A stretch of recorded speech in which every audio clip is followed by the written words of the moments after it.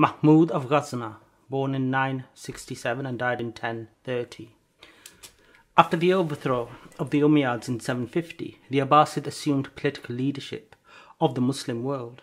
At the time, the Muslim world extended from Spain in the west to the banks of the Indus in the east, and although prominent Abbasid caliphs like Abu Ja'far al-Mansur and Harun al-Rashid consolidated and substantially expanded the Abbasid rule, their successors failed to maintain their grip on power, and as a result, the vast Abbasid empire broke up into a series of regional political entities during the 10th century. One of the most prominent regional powers of the time was the Ghaznavids, inaugurated in 961 by the Alp Tigin, a charismatic Turkish military commander who once served the Samanids of Khurasan and Transoxania.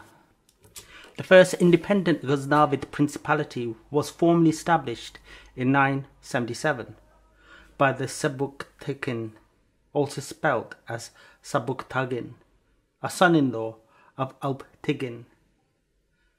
By all accounts, Sebuktigin was a fearless military commander and a wise political administrator who, during his reign of 2 decades, not only consolidated Ghaznavid's rule, but also established peace, order and security across his kingdom. Following his death in 997, his young son Ismail ascended the throne, but he proved to be inexperienced and incompetent, and was therefore succeeded by his older brother, Mahmud. It was under Mahmud's stewardship that the Ghaznavids became one of Asia's most prominent political powers, as well as generous patrons of learning and education. Mahmud ibn Sebuktigin al-Ghaznavi was born into a prominent Turkish family of soldiers and military leaders, hailing from the steppes of Central Asia. His ancestors were originally recruited by the Abbasids in order to bolster their military might and power.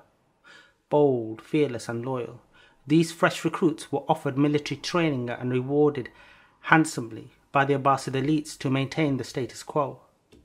Their bravery, their courage and their loyalty soon won them the favour of their Abbasid rulers, who promoted them to the highest echelons of the armed forces. Mahmud's ancestors belonged to this privileged group, who later came to exercise considerable political and military power within the locality. Although Mahmud's father, Sebuktigin, initially worked for the Samanids leaders, Alp Tigin, the two went on to become friends, with Sebuktigin marrying Alp Tigin's daughter, who bore him his son. This son was Mahmud. Educated by his mother at home, Mahmud committed the entire Quran to memory during his early years. Known to have been a talented student, he swiftly acquired proficiency in Arabic language, literature, poetry, and aspects of traditional Islamic sciences. Impressed by his son's intellectual ability and literary interests, his father, who at the time served as governor of Khurasan under Nuh II of Bukhara, that's Noah II Bukhara, then trained him in the art of political governance and military strategy.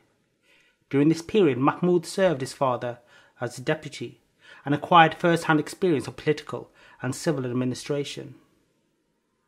After his father's death, he overthrew his younger brother from power and ascended the Ghaznavid throne at the age of around 28. Unlike his father, he was a wise and energetic ruler, and soon after becoming sultan, prepared his armed forces in order to execute his first military expedition. In fact, within the first year of his reign, he overthrew the Samanids and conquered all their territories up to the Oxus, hitherto restricted to the province of Ghazna in eastern Afghanistan, including parts of northeastern Iran. The Ghaznavid dynasty now received an unprecedented political and military boost under Mahmud's able leadership. By inflicting a crushing defeat of the Samanids, he proved his credentials as a military commander and gifted strategist. A year later, he marched into Kohistan and added this territory to his rapidly expanding empire. He then turned his attention towards India, and in 1001 launched his first military campaign against the Hindu ruler Jaipal I of Punjab. The two armies clashed near Peshawar, which is in present-day Pakistan, and after a fierce battle, Sultan Mahmud's forces inflicted a crushing defeat on their enemies. Jaipal I was also captured during this battle. Later released on condition that he should not instigate any further attacks against the Ghaznavids and also pay an annual tribute to the Sultan. Jaipal I violated the agreement soon after his release by launching 2 further attacks against the Sultan's forces. However, on each occasion he suffered a heavy defeat. Distressed and devastated by his defeat, Jaipal I abdicated and committed suicide. The victorious Sultan Mahmud, however, went on to extend his territorial control all the way to the banks of the Indus. Only 30 at the time, he became the ruler of an empire which now extended all the way from Central Asia to the Indus Valley. Only 30 at the time, he became the ruler of an empire which now extended all the way from Central Asia to the Indus Valley, and did so from his political base in the eastern Afghan province of Ghazna. Then, in 1002, the Sultan captured the province of Sistan before making preparations to cross the Indus. 2 years later, he crossed the river with his large army and swiftly annexed the region which is today known as Behra. In the following year, he captured Ghur and Multan and ousted its ruler, David in other words, an adherent to the heretical Karmathian creed, from power. As expected, the Sultan's instant and overwhelming success against his enemies caused intense consternation to all the reigning Hindu rulers. Worried that the Sultan was getting too close to their territories for their comfort, the Hindu rulers came together to create a confederation of Hindu principalities in order to confront the advancing Ghaznavid conqueror. The combined might of the Hindu forces clashed with the Sultan's army in 1008, close to modern Hazra. Led by Adnan Bal, the son of the successor of Jaipal I, the Hindu contingent consisted of troops from across India, including Gwalior, Kalanjar, Delhi, and Ajmer. Likewise, Sultan Mahmud's forces were an organised and disciplined fighting force, and as expected, they fought with great skill and determination. In the ensuing battle, the Sultan forces gained the upper hand and forced their adversaries to flee in disorder. This was one of the major military victories of Sultan Mahmud's career and enabled him to further extend Ghaznavid suzerainty. Keen to press home his advantage, he quickly reorganised his forces and marched into Punjab in 1009 in order to teach the treacherous Adnan Bal a lesson for violating his agreements to pay an annual tribute to the Ghaznavids. Over the next decade or so, the Sultan faced stiff opposition and repeated attacks from various Hindu factions, both from land and by sea. But he vanquished his opponents on each and every occasion, and in so doing he extended Ghaznavid rule into mainland India. After establishing a permanent political and military base in Lahore, which became the capital of the Ghaznavid Punjab, Sultan Mahmud went on to consolidate his rule across the northwest of India, including the province of Sindh.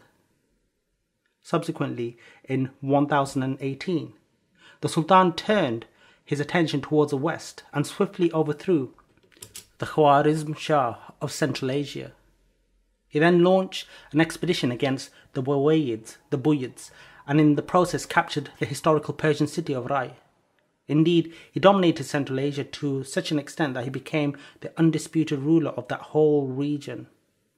In the east, the Sultan fought a total of 17 different battles against various Indian rulers and thereby established Ghaznavid's supremacy across a large part of India. As a result, he became one of the most powerful and influential Muslim rulers of the 11th century.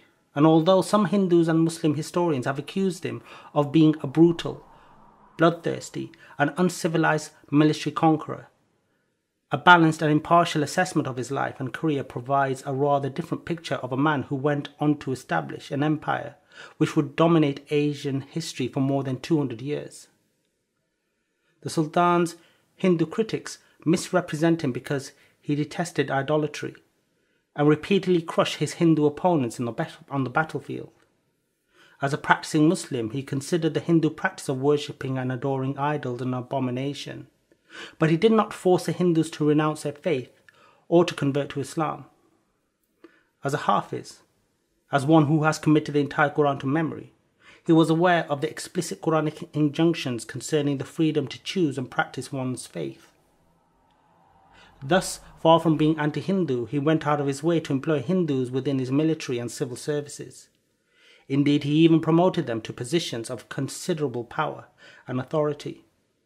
For instance, Dalik Roy and Soni were two of his most prominent Hindu military generals and served him with great loyalty and great distinction.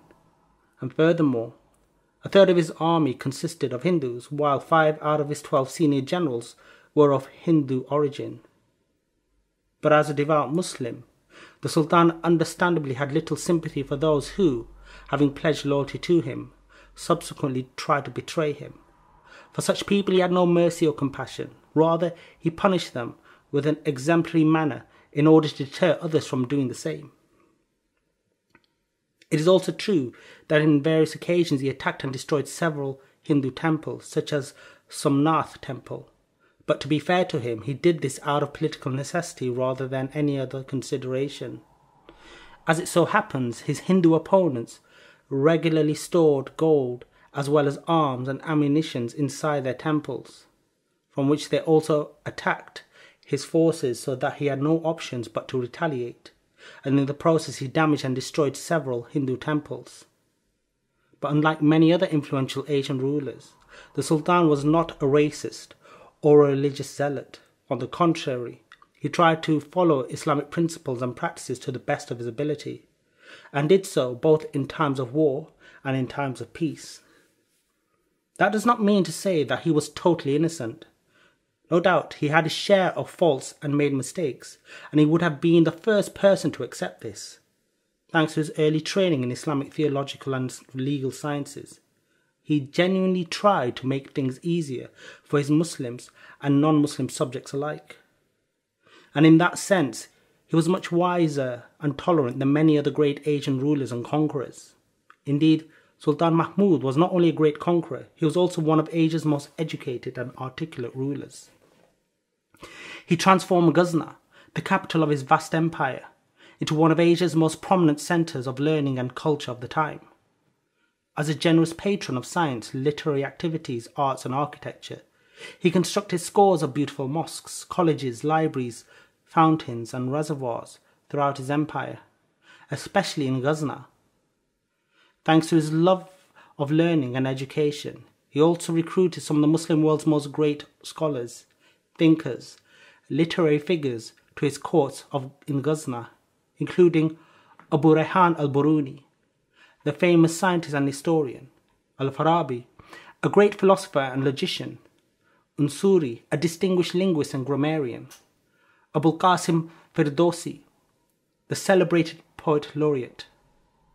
Under the generous patronage of Sultan Mahmud, these and other great Muslim scholars and thinkers not only pursued their study and research in science, mathematics, philosophy, history, linguistics, and comparative religion, but also produced some of the most influential works. As if this was not enough, the poets who lived in his courts regularly competed with each other to compose verses in praise of the Sultan in order to win his favour. Firdausi was one such poet and composed his monumental Shahnameh, the Book of Kings, during Sultan Mahmud's reign, and dedicated it to him. In appreciation of his efforts, the Sultan sent him a sack containing 60,000 gold coins, but unfortunately Firdausi died before the caravan carrying the monies reached his native Tus.